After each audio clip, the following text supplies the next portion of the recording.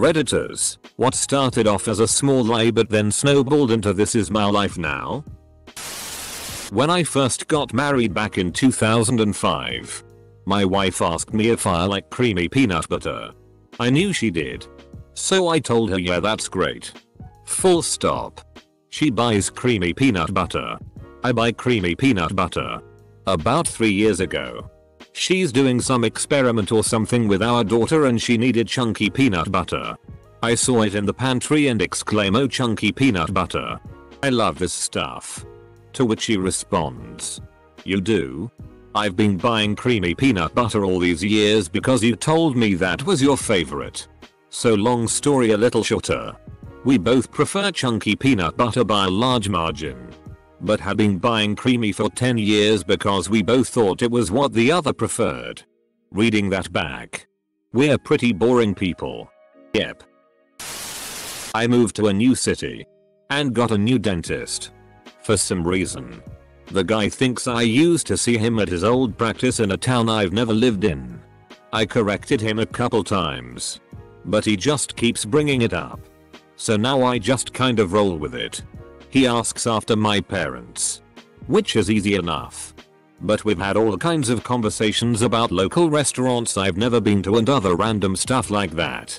I'm sure this is all happening with him elbow deep in your mouth. 2. Remember that old coffee house on Main Street? You're agile. Haha. Yeah. Wasn't a drinker in high school, so to shut down peer pressure I told them I was born with half a liver and drinking anything could make me very sick or kill me. The lie just became natural and followed me to college. Was out with some friends playing pool and decided to have a beer. When I came back, a buddy slapped it out of my hand thinking I was suicidal. Then the explanations began. A new co-worker of mine tried downplaying his day and eventually, after me hounding him about why he didn't like celebrating, he eventually told me in confidence that his best friend was killed on his birthday and he hates thinking about it. Fast forward 8 years, this guy and I had become really good friends. Best friends. Lived together at one point. He was accepted into my friend group and I always made sure to downplay his day. His is 4 days after another friend. So we just did a group thing and never made a big deal about it. Finally someone got brave enough and wanted to talk to him about it. And he laughed and had no recollection of telling me that and said he was probably just screwing with me. He always wondered why no one wished him happy day. I told people at my former, American, university that I was Canadian. Get them to stop talking to me about U.S. politics. I hate confrontation and didn't know how to just tell them that political discussion makes me uncomfortable. Now I'll live in Canada and attend a Canadian university. I'm working towards citizenship. Oops. So I'm a visiting nurse and started seeing a patient 3 days a week for wound care. He was a paraplegic and didn't get out much or have many visitors. He offered me a cup of coffee one morning. But I didn't know him very well yet and was uneasy about drinking something out of unknown person's kitchen. Plus, we are really not supposed to. But I could tell he just needed a little company. I told him I drink it black to keep it simple. Never planning to have another cup. Next day, I come in and notice a little sticky note on his counter that said, remember to make fresh pot of coffee for Rachel.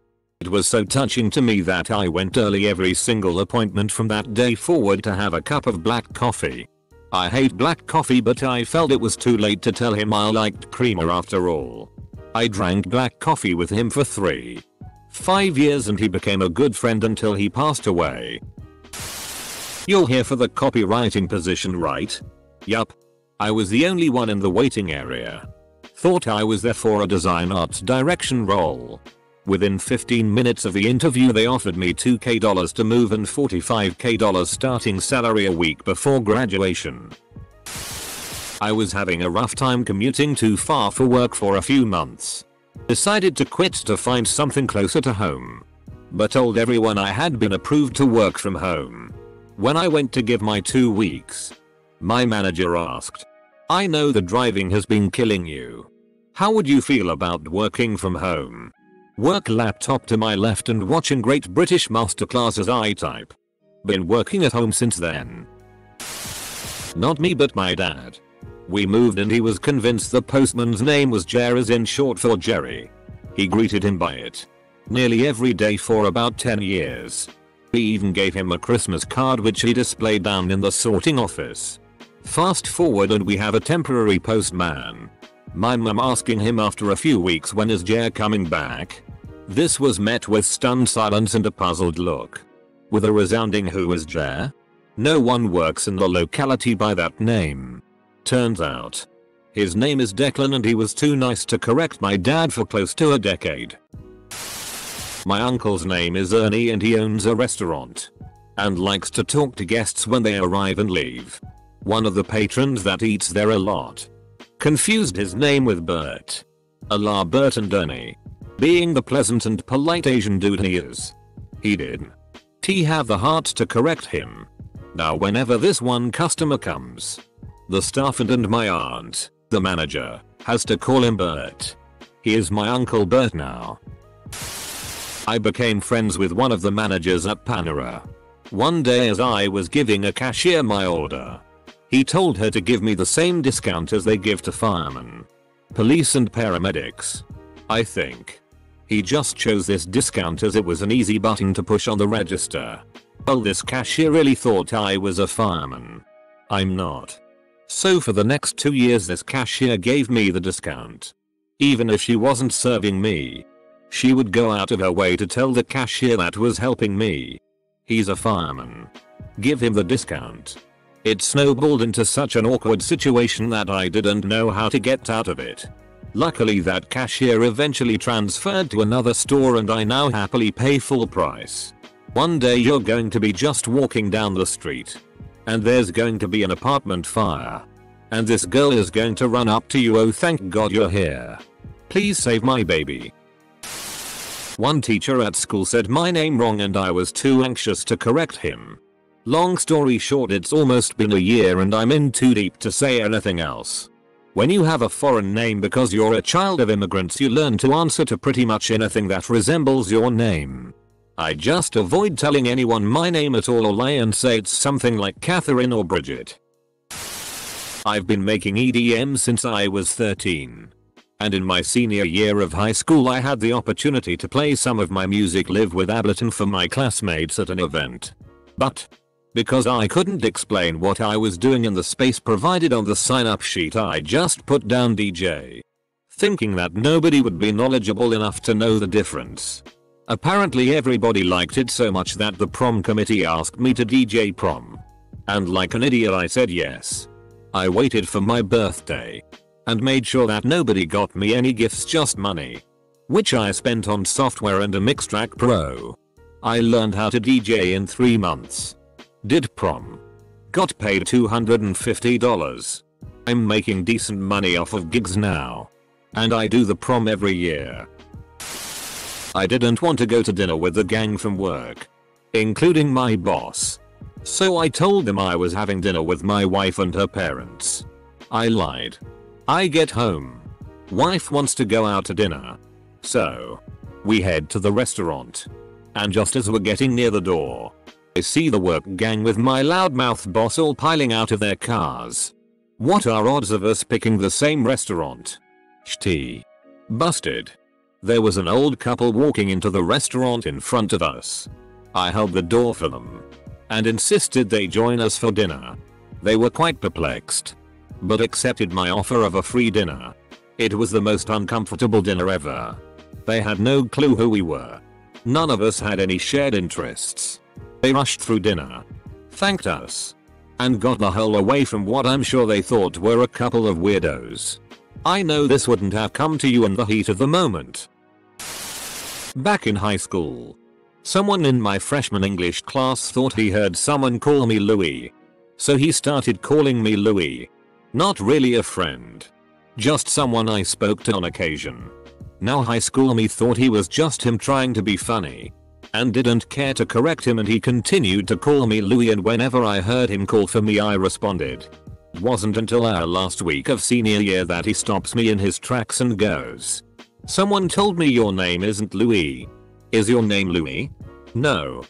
I've been calling you Louis for 4 years. I thought that was your name. Edit. I drop words all the time.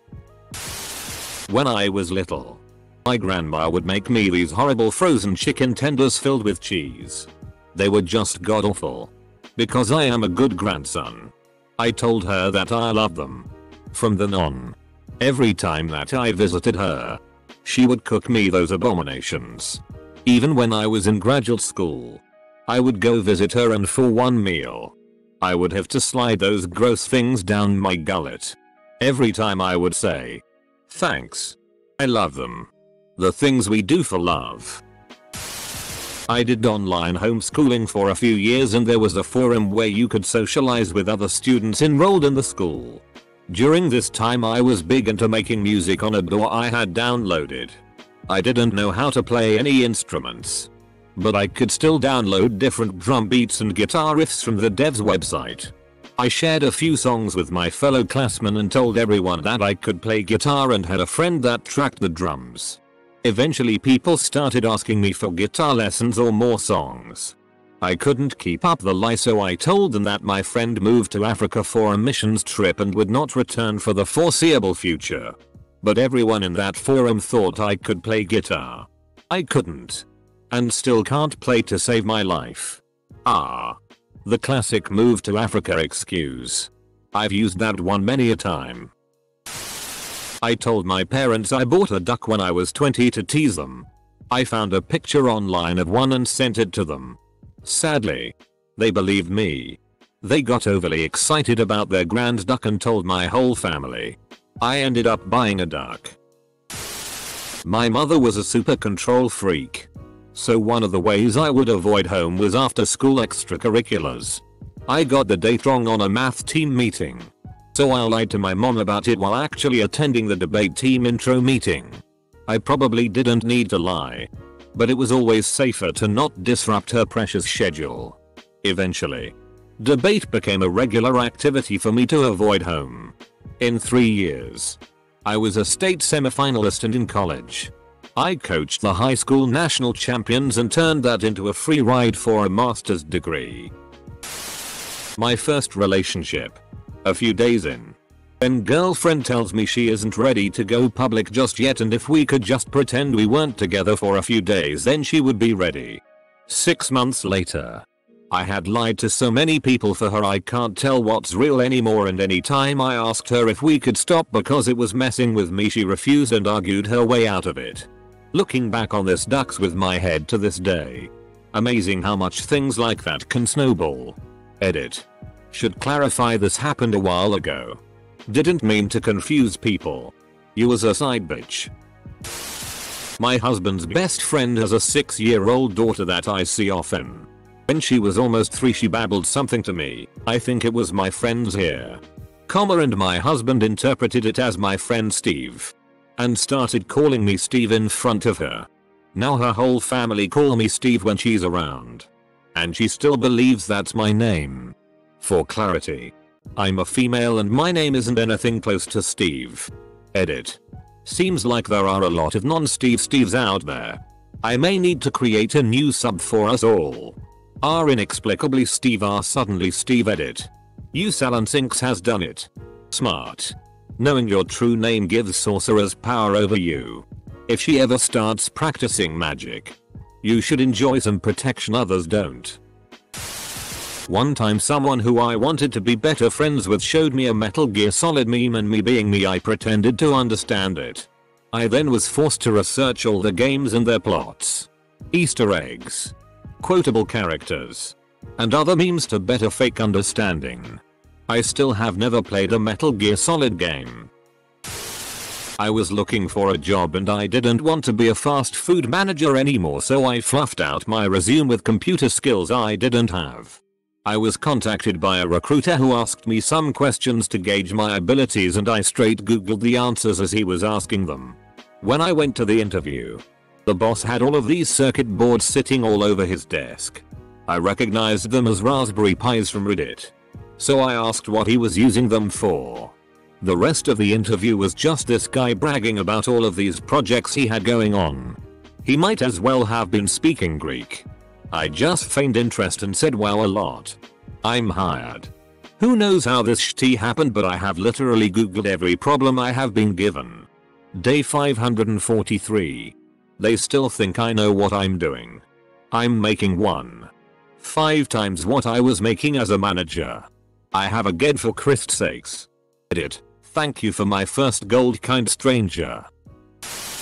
When I was 14 years old, I played with a group of other kids on stage during the 2008 Hawaii International Ukulele Festival. Jack Johnson was performing and we were behind him strumming along. Hundreds of us. This story has turned so thoroughly into I played on stage side by side with him, just the two of us, that I can't correct people anymore and just shamefully accept the U's and R's when it gets retold. You played with Jack Johnson on stage? Awesome. A dude I knew was giving this girl some shitty and she kicked him in the nuts. Okay. Extreme reaction. But such is life. He doubled over in pain. But since he was kind of a douche anyway, no one cared much. The next day, a Friday, his dad took him out of school for some reason. Then when he returned on Monday, he learned that the big rumor was that his balls ruptured from the kick. And he had to get emergency surgery. Rather than correcting anyone, he went along with it. This went on for years. People made fun of him. And he just joked about it. There were idiotic songs people sung about him. He laughed about it. Never denied it once. In fact, participated in some of the joking at times. Finally, one day about 3 years later, he comes clean. She didn't even actually kick him in the balls. Just in the gut, and it really knocked the wind out of him. After all this time, the dude who got kicked in the balls was basically his identity. Strange turn of events. Before finishing college, I got a low-level job in low-level section of a very large company. My first boss liked me a lot. Assumed I had finished college and recommended me for another job, which I got. I did not mention college on my resume and the hiring manager assumed a college degree. Given the referral. That repeated 3 times and now I am within the ranks of solid college grads from solid schools. I never finished and they all assume I have. I convinced pretty much everyone in my life that I was allergic to coconut at a young age. I simply just didn't like it at all and it was a good way to avoid eating it. Logic of a preteen mind. My mom played along. It wasn't until about 3 years ago when my mother-in-law had a surprise birthday party for her husband and she made a German chocolate cake. The kicker here. She did half of it coconut and half without so I could enjoy the cake and not have an allergic reaction to it. I broke down. Laughed. Told them it wasn't true and I actually am not allergic. Her face melted. I hadn't realized how long I had kept up the lie until that very moment. TL. DR. Convinced everyone I was allergic to coconut, then had to confess at a surprise birthday party when half the cake was non-coconut so I didn't die. Okay, your mother-in-law sounds super sweet though. Half of someone else's birthday cake done differently just for you? Adorable. Was anyone upset at you about this? Or did they laugh with you? Once my boyfriend's mom asked me if I liked their bathroom soap. It's lavender. I don't like lavender. But I decided to tell her I love it. It smells so good. Now I have an endless supply. She buys me some all the time. It's too sweet to tell her the truth. So I just keep it to myself and use the mediocre smelling soap. Well. This is how I'll live now. Edit. I will ask for different soap. I've been given plenty of encouragement. Thank you. Close bracket. Edit 2. I will really send you lavender stuff I have if you pay for shipping. PM me. You know that beautiful soap you always get me? Recently it's been giving me little hives on my hands. I'm not sure I should use it anymore. Such a shame, it's so pretty. But I also like vanilla, so maybe the same company sells a different scent? I'm from a small town and was super worried anxious about how college would go. After move-in day, everyone on our floor had to go around saying our major, what we wanted to do occupation wise. I was fourth to go. The first 3 people say doctor, lawyer, surgeon. I'm convinced at this point that everyone in college was way smarter than me and had their shit together. You're on Reddit. You get it. Anyway. I blurt out economics as my major. Then say professor because it was the best thing I thought you could do that. So now I'm in my second year of PhD program because I just never found a good reason to change from my raw meeting as a freshman.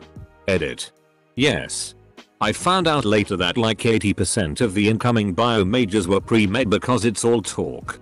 If you are 18, don't make the mistake I did. You should be worried about doing well in college. But the freshmen who look like they are way ahead of you are either A. Lying because they're scared to B. Airheads who don't think picking majors are worth worrying about. Living in a college town. Every year around spring graduation there's one or two I'm here to see my kid graduate. But I haven't been able to locate them families. Usually kids that stopped going, pocketed their parents' money, and or just gave up and couldn't handle telling the family. It ends sadly sometimes. That's a big lie deception to deal with and maintain. It almost always comes to a head. I never swear ever. Actually, I never swear out loud around other people because it's basically one of my character traits to my friends and such at this point. I don't want to deal with everyone freaking out about it if I did swear around them. Congratulations.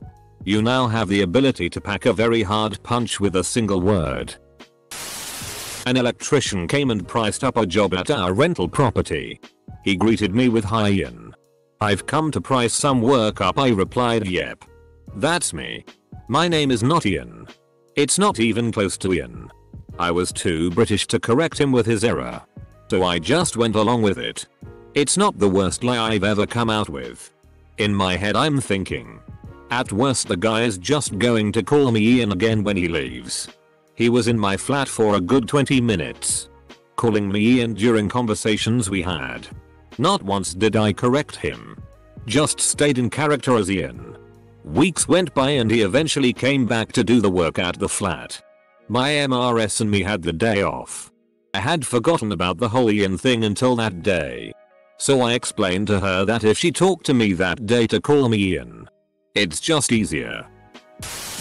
Somebody thought I was Jewish and I didn't want to correct them because I hate confrontation. So now everyone in the school thinks I'm Jewish and my homeroom got me a Passover card signed by everyone. My brain told me it was time to stop, but I didn't want to ruin the thought of the gesture. Your senior yearbook quote should be, "I'm not really Jewish." When I was 12 years old, I lied about my age and made myself older for about 3 years. So I could still be somewhat cool in WoW. Now some of my WoW friends settled over with me to other games. And whenever I meet someone new, they're likely connected to them. At this point it's too awkward to explain that I'm not the oldest, but in fact the youngest in our friend group. Reminds me of the story of the kid who applied to college a year earlier than normal to keep up the lie about his age to his WoW guild, age minimum to join, and he got accepted to the college.